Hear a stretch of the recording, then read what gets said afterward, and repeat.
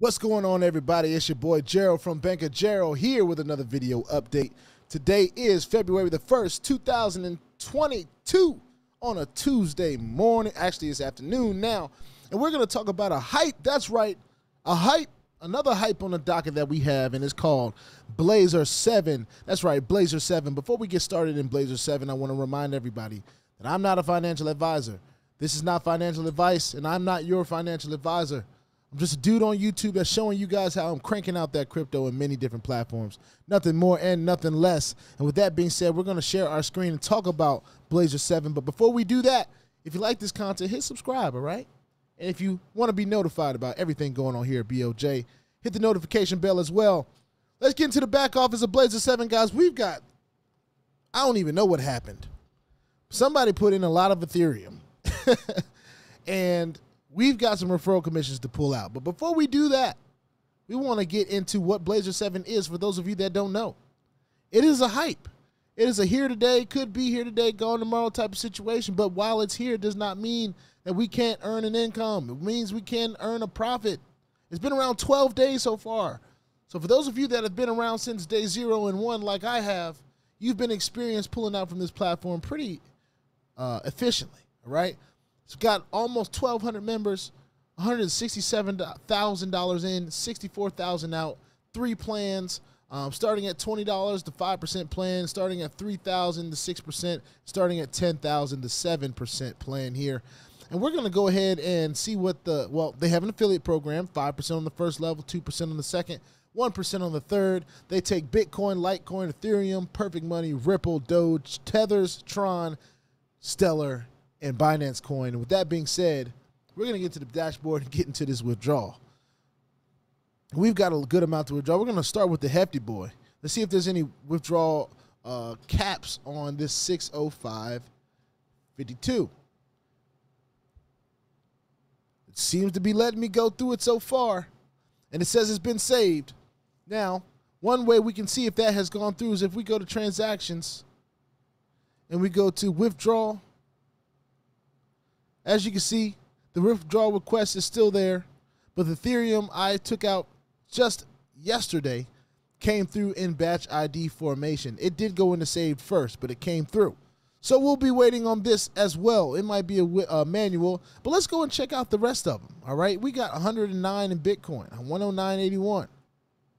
So let's see if we can get a batch ID for this. 109.81, that's what it is. All right, going to confirm. Let's see what we get. Boom, we got a batch ID. That's 1 for 2. That's 50. That's batting 500. That ain't bad. That ain't bad at all. Let's go back to withdrawal because we got some other stuff to pull out. Now, we got some Ripple. I haven't set up the wallet yet, so we'll wait on that. We've got some, what else do we have? We got some Litecoin. There we go, 26.82. Let's get out this Litecoin.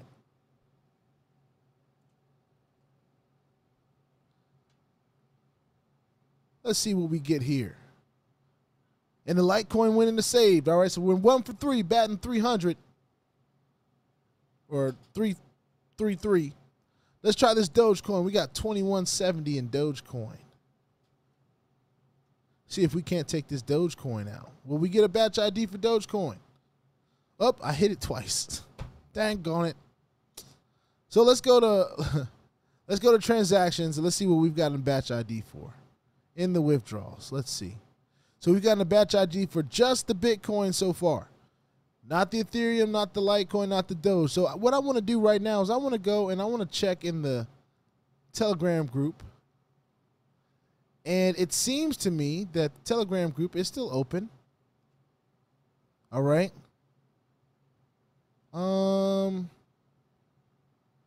Its last update was don't deposit on Telegram, deposit through the platform. But the what's it called? Telegram group is still open, so you guys can check that out. The links of those are on the homepage, I believe. They're on the homepage. If you click contact at the bottom, it just shows that. Where's the Telegram? There we go. My face was hiding it, so it's up here at the top. If you click on that, it'll take you to the Telegram group. And for this Ripple, I want to try something really quickly because on other platforms, I have tried to put in a Ripple address and it has prompted me to do it in this way. So I'm going to do it for you guys that are still watching.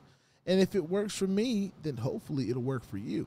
So everyone knows that XRP has an address and then it has a, well, usually it has an address and then it has something else with it. But now I'm looking at my Exodus and all that it's giving me is just one single address. So I'm going to take this one single address.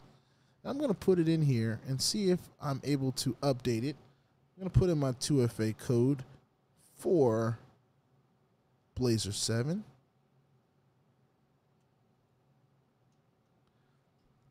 And it says invalid account format. So I'm going to go to my other wallet. I have an Uphold wallet that I'm going to try to add later, but I want to demonstrate what it could look like for you. So when you have the two different, I think it's like a destination address as well for the Ripple, it'll have one code, and then you want to put that colon there. Does everybody see that? You put that, and then you put whatever digits come after that. I just put random digits, but that's the way that I have been able to add Ripple addresses before. So if that's what you're getting, if you're getting two different codes on your Ripple address, your XRP address, then use it like that. Do the first code, put a colon, then put the rest of the code, and it should work that way. I'm going to do mine's off camera just so I can have some time to figure it out. But with that being said, we're going to be waiting for some of these withdrawals to happen from BLAZER7. We've got some pending requests. We did receive a batch ID for the Bitcoin, though, so that was pretty cool. But that's only batting 1 for 4 today, and we want to see the rest of those come through. Of course, when they come through, it does show the batch ID in the back office, so we will easily be able to go straight to our transactions history, and we'll be able to see that it came through with batch ID formation. All right. With that being said, please put your 2FA on all the platforms that will allow you and all your wallets, because crypto is the wild, wild west. And if you ain't strapped, you're bound to get hacked. Ask me how I know. It's not very fun at all. If you like this content, hit subscribe. And if you want to be notified about everything going on, hit the notification bell as well. This is BLAZER7, and I will see y'all on the next one. Peace out.